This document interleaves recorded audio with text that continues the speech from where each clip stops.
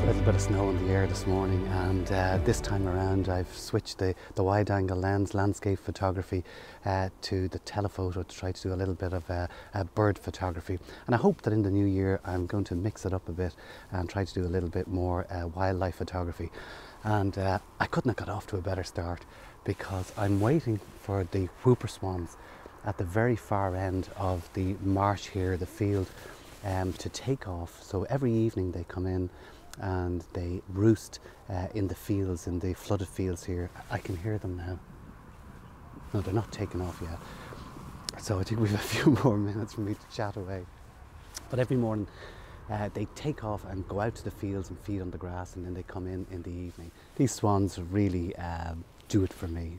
They're magical birds. They migrate here from Iceland every winter. And many years ago, when I was in my late teens and early 20s, I spent a couple of years studying Whooper Swans and drawing the bills, because the pattern on each Whooper Swan bill is unique. So this morning what I'm trying to do is, I know they fly out of here every morning. I wasn't sure of the direction, but a number have flown out this morning with the grey lag geese. And I'm about half an hour standing here, just waiting for that flight to get just a couple of images of them flying towards the camera.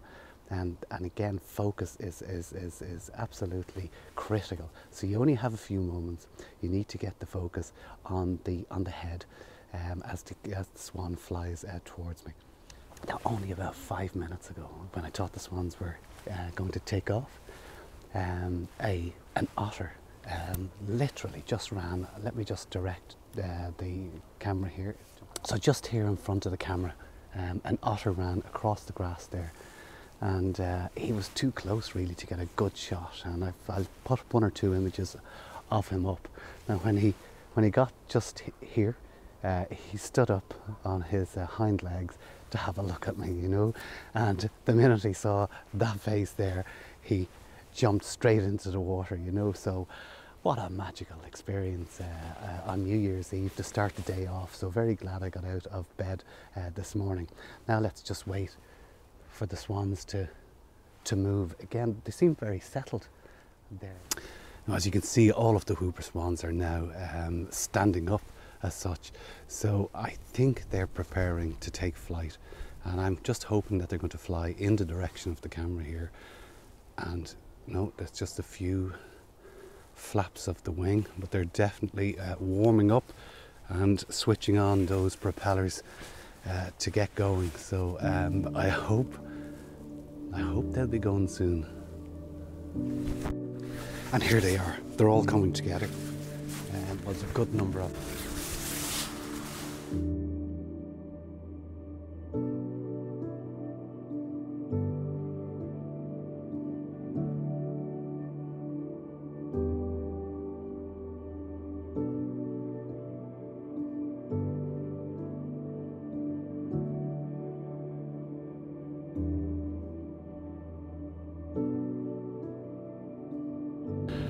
Well, it's now mid-January, and I've spent many hours and many sunrises over the past 2 weeks here at the East Coast Nature Reserve, trying to get a better image of those Whooper Swans. Whooper Swans evoke a winter wetland like no other bird. They represent that call of the wild. And when you visit a winter wetland, and if you're lucky enough to live in an area in Ireland or elsewhere where Whooper Swans are regular, then you know exactly what I'm talking about. When you hear that honking call early in the morning on a frosty morning when they take flight, they really do capture this type of habitat. Now, over the past 2 weeks, my approach to photographing the swans has gradually changed. Initially, when I took the 3 images on that New Year's Eve that I've put up on the screen there, one image of Whooper Swans in flight, quite a close crop. The second image of swans slightly blurred with beautiful light, and that blur really does appeal to me because it gives an impression of both the swans and the landscape. And then the third image showed Wicklow Head in the distance. So again, it's location specific. And whilst those 3 images, I was happy enough with them, I felt there was something else to be taken.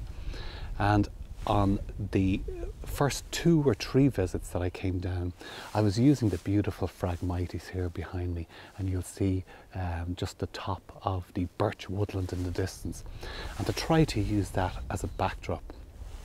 But again, there was something lacking in that shot, and I'll put that up here now for you to view. Actually, in this shot, what I've done is I've taken the swans as they fly over the Phragmites, and then took a separate image of the Phragmites in focus and blended them in Photoshop afterwards.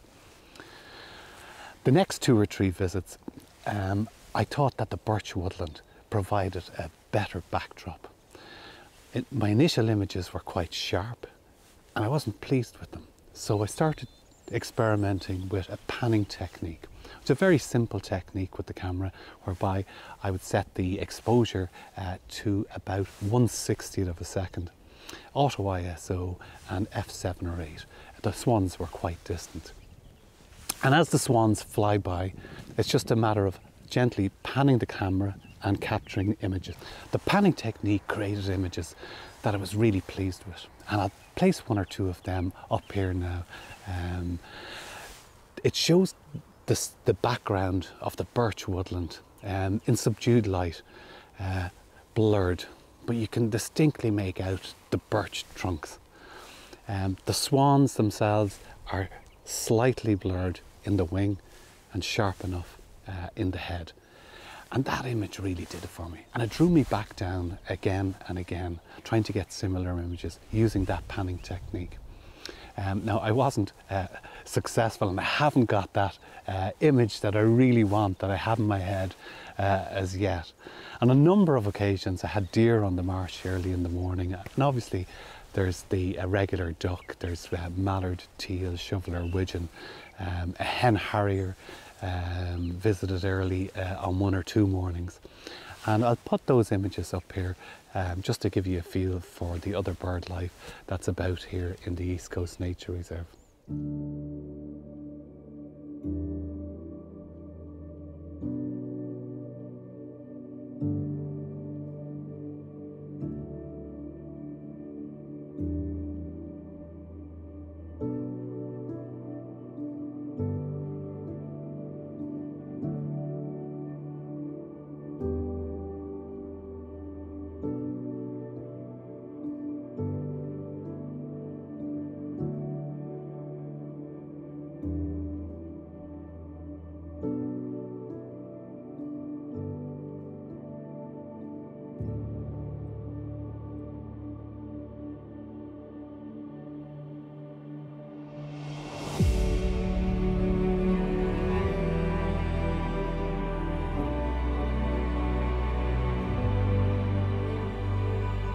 So yesterday morning, I took a different approach to photographing the swans. I visited the area where they're actually roosting. And although I'm on a height on the pathway along the coast and looking down on the swans, the intention was to use that panning technique and to try to capture them as they take off, trying to capture that blur in the wings. And I recorded a little vlog yesterday morning, and I'll play that here now. The last of the whoopers this morning, they're just about to take flight, and I have the camera settings 1/60th of a second auto ISO, and trying to capture some sharpness in the head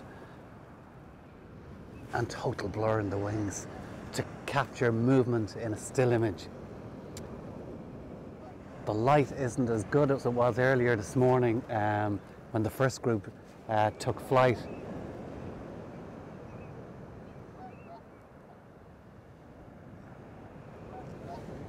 Oh, it's picking up now. The light's just fantastic. Now, the question is, are they going to go? I'm going to just take a few still images. Oh, here they are. I think they're thinking about it. I think they're thinking about it. Oh, the light's just fantastic. Oh, they are just stunning. Stunning birds.